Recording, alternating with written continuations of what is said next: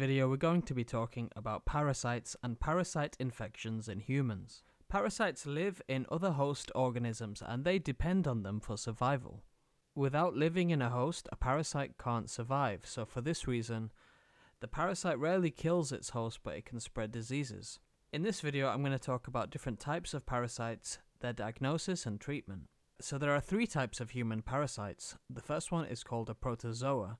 So these are single-cell organisms and they can multiply in humans. They can spread through contaminated food and water, person-to-person contact, and insect bites. An example of a protozoa is Plasmodium malariae, which causes the malaria infection. Helminths are a second type of parasite which affect humans.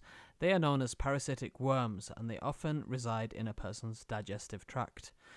Even though they can't multiply or divide, they can cause severe symptoms.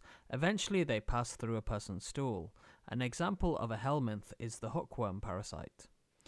Ectoparasites are a third type of parasites which affect humans. They are small organisms that live outside on the body, and these include ticks and fleas.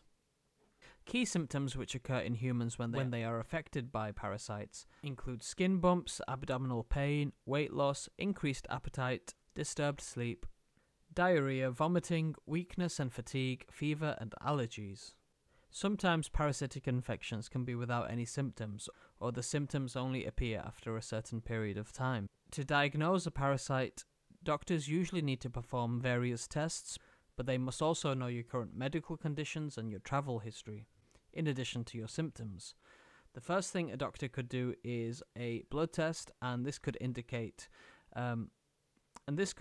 antibodies or parasite antigens. Fecal exams or stool samples are done, whereby usually 3 samples of stools are taken on different days and they are examined for parasites or parasite eggs. An endoscopy is where a thin tube is inserted through the mouth into the intestines to check for any parasites. A colonoscopy is an alternative. This is where a tube is inserted through the rectum into the intestines in order to locate parasites. There are various medications available to treat parasites. These medications can either be to kill the parasite or it could be used to treat the symptoms associated with parasite infection.